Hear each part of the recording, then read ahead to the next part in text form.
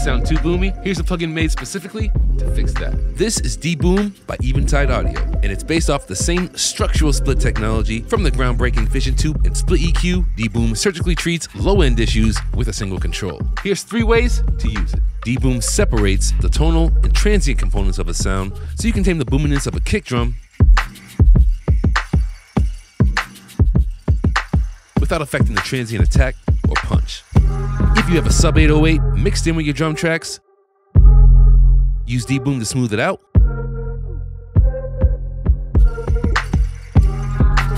without compromising the power. If your plucks are sounding a little murky in the mix,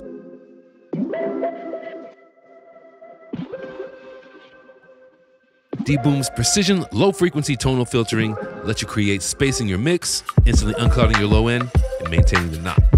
I'll always show you good tips. Like and subscribe for more.